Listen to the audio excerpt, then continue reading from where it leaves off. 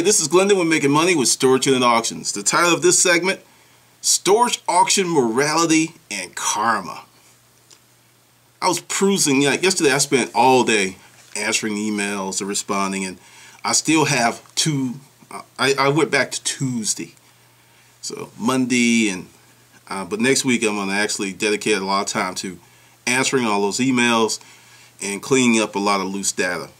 And I saw this one response on YouTube, and it was just like, you're going through these people's stuff and you're laughing, and the morality and the karma, and it's just not right. And I was just like, what is it with these people in this country that don't get it? You just simply don't get it. I mean, well, what's the other way to go? Just say, hey, you know what? You haven't paid your bill. We're going to give you your stuff back, and we're going to take a write down. Yeah, that's what we'll do. Bullshit. That's not going to happen. Look, this is the thing that I think you fail to understand. When someone goes in and rents a storage unit, there is a very long, sometimes thick contract. When you sign that contract, stipulating to the fact that if you fall short on your rent, they've reserved the express right to sell your shit. This is one of the things that happens to people who do not read contracts. It's that simple. And as for karma, I don't really believe in karma. I believe in cause and effect and reciprocity. Karma is, to me, this thing that people say when they can't really make. Sometimes bad people do bad shit to good people and win. Example? Sure. There are a lot of guys who contributed to the mortgage meltdown that threw the world, not just the United States, but the world in a great recession. Many of those guys received bonuses last year because they worked for companies that were bailed out by yours truly, you, the public. You were bailed out. So, in effect, a bunch of guys that did wrong were massively rewarded for crime. Essentially, I'm not sitting in the church pew going, well, singing old Negro spirituals, thinking things going to be well in the next life. I'm concerned about this life. And right now, people are getting away with murder, crime, massive theft. If the economy hadn't gone bad, Madoff would still be percolating right along doing the same shit he's been doing for the last 20 years. He got exposed because many other people were exposed. And as he put out in an interview recently, the banks had to know. They had to. To earn that type of interest consistently is just implausible. But back to storage auction morality. This is my take on it. When I first got into business, it was like, God, you see a baby picture or a christening gown and you just get all tore up. But after taking that stuff back and a lot of those folks not even showing up to reclaim it, it said to me they felt the same way about those precious mementos that they felt about everything else in the unit. They didn't give a damn. They didn't really care. And the namby-pamby people, such as those who the morality and the karma just don't get it. We are, evolution, natural selection, Darwin, big fish eat a little fish. That is in full effect right now. And if you are a little fish and you're in the fish bowl and you, for some reason, when you had the chance to jump out the fish bowl and you didn't build your own pond, you're screwed. You are just absolutely screwed. Because the morality of this thing is, if you don't take care of your business, you don't take care of your stuff, you're going to lose it. Let's talk about another morality clause. Whenever a company, huge company, small company, suffers losses or has to go out of business, contracts that the management of that company put into play, signed off on, stipulates if you can't pay us this money, we have the right to come in and sell this stuff. And there ain't nothing you can do about it. I mean, people get really excited. Hey, there's a liquidation sale on Buford Highway. Yay! I'm going to get me some stuff cheap. Nobody really cares about the morality of, a lot of people got hurt to produce that action. Seriously, there have been business owners who've lost their homes. Why? Because market turned, made some poor decisions, didn't pay some bills. It happened. To me, it's the same thing. If you are foolish enough, I said that, foolish enough to put stuff in storage and leave it in there long term, and you don't have the financial wherewithal to make sure that someone like me never buys your shit, oh, tough titty. Absolutely tough, leathery, powdered milk, dry titty. That's the deal. Because this thing is going to get worse. It's going to get worse. Property values just took another little dip downward. That means, you know what that means? That inventory is still high.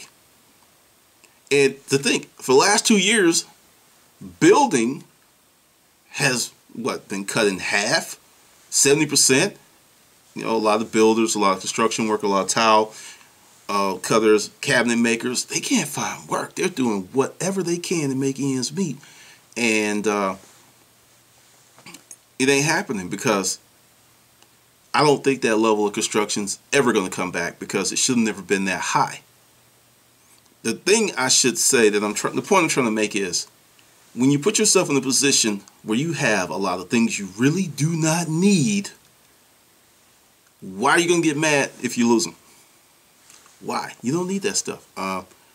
You know, I've become somewhat of a social scientist when going through these units, because I would see stuff, and you know, you get this chick's stuff and she has 10 pairs of the same exact shoe in different colors, or 8 of the same shirt in different colors, all brand new with the price tag still on it, in a storage unit. Or let's talk about those letters, movies, homemade porn, and this stuff that I read and I laugh about. Yep. Because, you know, I keep a diary. Sure do. Are you going to get a chance to read that? Not unless I choose to publish it. Why? Because I have made sure no one can get to it. I have said this. I said this. Do not put sensitive information in a storage unit. Let's say you're not falling behind on your rent. People break into storage units. I have found everything from Social Security cards, active driver's license, active credit cards, birth certificates. I mean, what people leave in there is an identity thief's dream. I mean, you get everything. Current, past, you know, past address, whatever. So, you know, while you're sitting there thinking about the morality of this, while you're thinking about the karma, know that a lot of people who got fucked over will not ever have any redemption unless they take it upon themselves. Not going to happen. Another thing that really cracks me up about some of these responses that I get from people who comment about the morality, is it the right thing to do to let someone's stuff be sold, is this holier than thou attitude.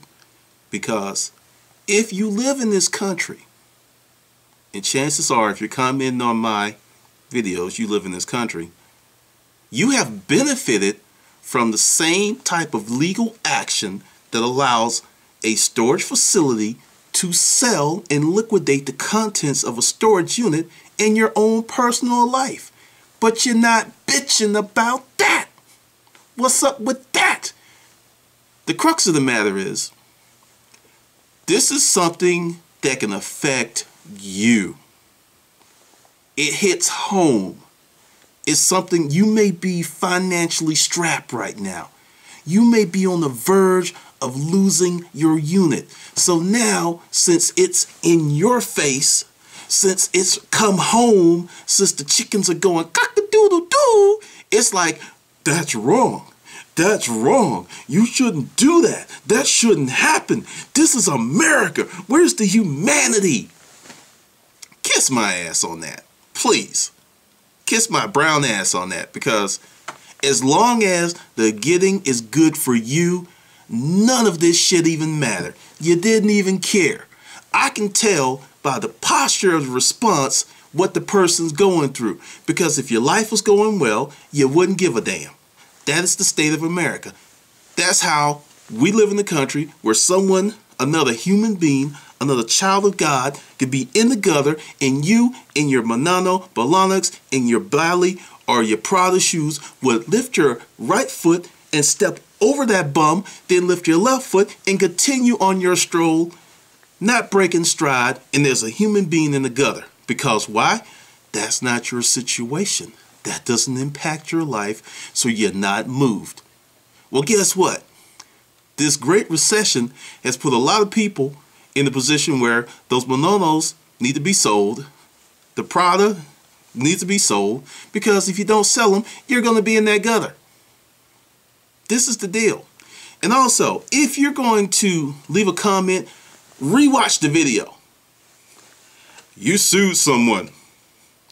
You know, you got $8,000 for a bedroom set that was worth a couple of hundred. Let me go to the right. People that say stuff like that tell me a lot.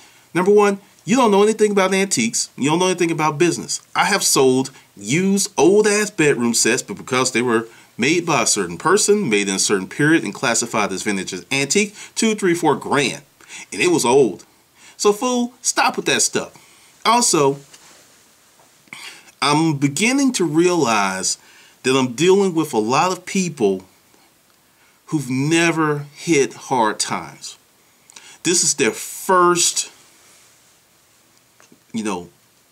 this first time really feeling the heat of lack of money and poverty, dire circumstances. And it's coming through in the comments, because there are people who like the shows, there are people that like the business, and there are people that hate the business. It doesn't really seem to be any middle ground. It's like either you're all in or you like, I hate that stuff. And the people that hate it, and I get several emails. Years ago I lost my unit. I'm still suffering. I've heard some hard luck stories. But the reality of the matter is, this is life in the United States. And up until it impacted you, you didn't give a damn. So all of a sudden now we need to do something. I'm going to give you a great example of how this country works. And I'm going to use race. I don't really go into that, because I don't really believe in the construct of race, because we're all humans. Because, a giraffe can't mate with a lion. It doesn't work, because they're two different species. But every background can mate with every background and produce a child. So we're all the same. But during the first healthcare reform, I used to work at Northside Hospital. I was part of that healthcare thing, and life was good before healthcare reform came. Life was great. What brought healthcare reform to head? Now let's look at the time period. That was like the early 90s. What happened in the early 90s? A recession. What happened? And one of the docs said it. He said, healthcare reform didn't really become an issue until white people started showing up at Grady. Damn, and there it was. So all this reform and revolution, nothing changes until it touches you. As long as your life is fine, as long as things are good, you can give a damn. So to the person who left that comment about karma and morality, I have to say this to you. Get over yourself. Whatever tough economic period that you're going through, know at some point it'll be over. Right now, while you're going through it, you don't want to hear that shit. Because right now, this is your reality. Every day you deal with it, probably can't sleep. Life is tough. So you're going to just lash out at someone like me who's doing okay, who's having fun. But homie, I paid my dues, because I have learned how this country works. I know how the rules of engagement, and I govern my life by those rules of engagement, because if I go contrary, I'll end up like you. This country is not for the little guy. It is not for the little guy. Like this deal, case in point, a lot of older people were sold, they were lied to. If you trade 20, 25, 30 years of your life for this company, we're going to give you a pension. And it's guaranteed until you die. And if you're married, when you die, your wife gets your pension. That was the deal. And when this country had more honor and integrity, that deal was unbroken. Now we have politicians who want to say, you know what? Hey, I know you made this promise 20, 30 years ago, but hey, look, we're going to start charging taxes on your pension. We're going to actually cut your pension. You know what? Screw you. You kept your end of the bargain. Thank you. But you know what? Guess what? Times are hard. We need to make cuts, and you're easy because you have no power. So we're going to fuck with you. That's how this country works. I've said it before. I'll say it again. For you to gain power, you must conduct yourself in a manner that you have as few liabilities in your life as possible. Number one, the eradication of debt. Do whatever you have to do to get rid of debt in your life. Two, I used to say this, you had two choices in this country. Get all the education you can with a master's being the minimum, or start your own business. I have heavily leaned to, if you have a good job, you need to start a business small. You need to have something else going, because any day your field could change, your industry could change, and you could become obsolete because it's moving. The world is moving like this.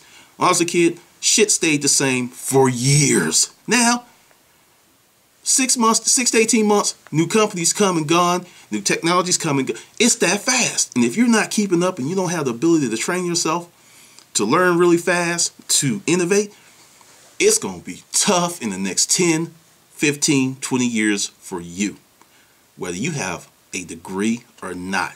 Because here's another little secret. That little lie that was told to you by those colleges that, hey, if you have a degree, that you're going to make $500,000 to $1.2 million more than a person with a high school degree. Do this. Don't listen to me. Run your own numbers. If you pull out all the people who have to have a degree for their job, doctor, attorney, engineer, and then you flatline it with the rest of regular old people, say you got a degree in history or something, the earnings differential ain't that great. It's not that great. It is not. You're better off having a vocational skill that's in the. I have a buddy. We were in the Army. He went Intel, did crypto. He got out of the military in the 90s, making like 50 G's in the 90s, when 50 G's was a lot. He doesn't have a degree. And currently he makes 6 figures, and he still doesn't have a degree. 6 figures, no degree. And recruiters call him every week. It's about the skill sets. It's not about the education. It's not about where you got that shit. It's about what you can do right now. And if you don't have the skills, you're fucked. That's it. Point blank. You're fucked. So instead of whining and complaining, get the skills. Teach yourself. The internet, look, I'm still learning this shit, but I've learned how to put together a video, a blog. This is shit I didn't even know how to do 2 years ago. So when I say you can do it, you can do it. So start doing and stop bitching. All right? This is Glendon. We're making money with storage unit auctions.